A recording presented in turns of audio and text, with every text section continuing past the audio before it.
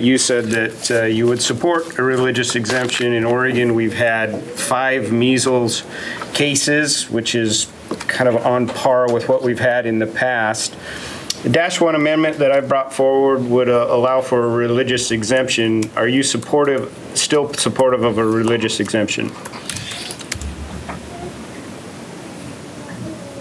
I don't remember what I said yesterday, so I certainly don't remember what I said at 7 in the morning some morning. My understanding is that when we had only a religious exemption, we had a Supreme Court decision that didn't allow a religious exemption without a philosophical exemption. The extent to which that's true, I would not support a religious exemption. Repeat that. Can't hear him.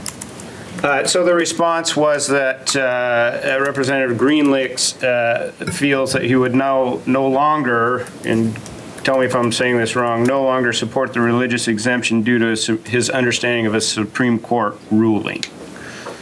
So thank you for your answer. You know, as background, again, 31 states currently have a religious exemption, so -1 would do that. One more question? New question? Sure. Representative Helt, I have a question that we've talked about on education.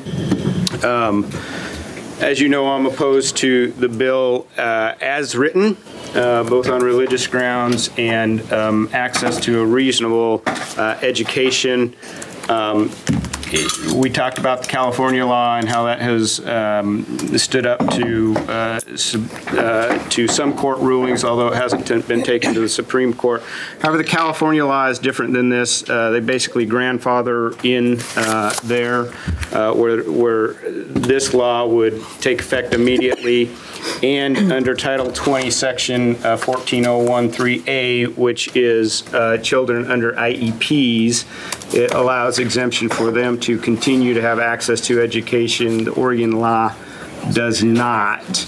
I believe that infringes on both their federal code and the state's constitution to allow education. This bill would not only disbar people from public, charter, but also private school. How are these people going to get their education?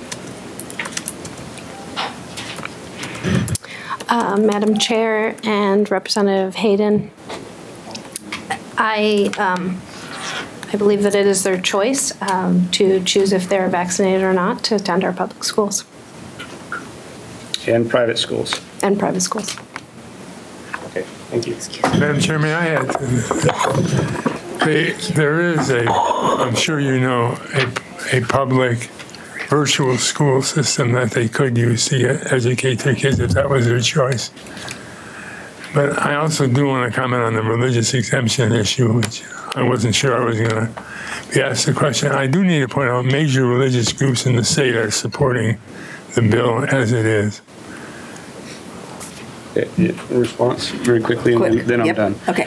So there are religious groups in the state of Oregon that currently claim this exemption.